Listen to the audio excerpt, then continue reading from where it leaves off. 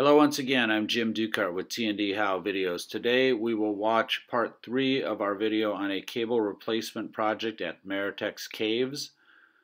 The participating utility is Kansas City Power and Light, and this video is sponsored by Burns and McDonnell. Now, the first thing we're going to see here is our splicer Brandon at the enclosure on top of the Meritex Caves.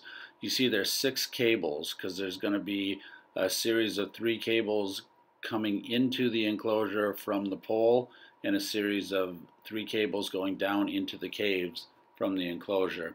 What Brandon's doing here is peeling back the outer jacket of a cable. He's going to bend back the concentric neutrals along the base of the cable. He's going to tamp them down and use some mastic to keep them in place. He's going to slide over cold shrink insulation here, and here he is applying the mastic. And now he's going to go ahead and measure at the top of the cable clearance so he can make a peel back some of the semicon layer here, and then using a blowtorch, a heat source, you can loosen up the insulation around the cable.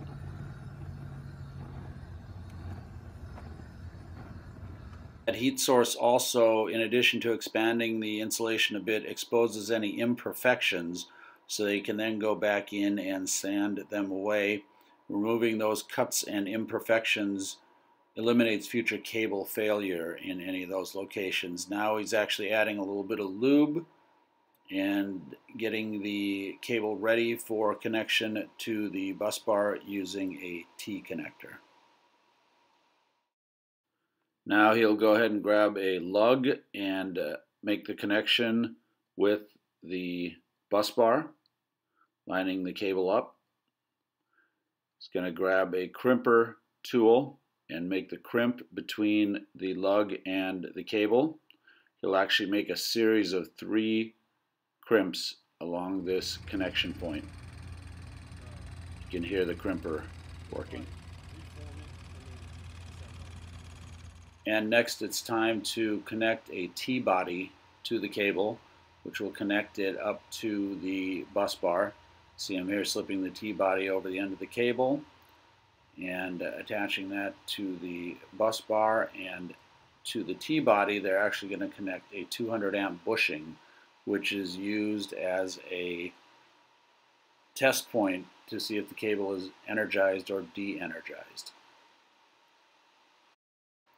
And now you will also see them tighten down that bushing, and they're going to put on top of it a dummy cap, because this dummy cap can also be used to connect the grounds when they're testing these cables.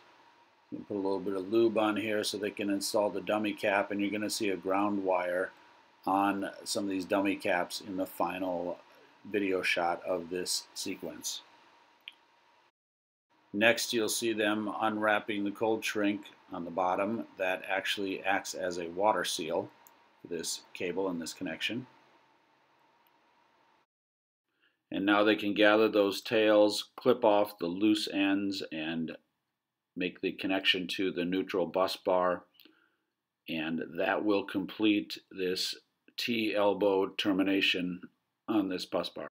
And when we come back later, we see the completed enclosure here, the completed connection to the bus bar. You see each cable has both an incoming from the pole on top and an outgoing down into the caves below. This completes part 3 of our cable replacement video. The work was performed by Kansas City Power and Light, and this video was sponsored by Burns and McDonnell. I am Jim Ducart with T&D How Videos. Thank you so much for watching.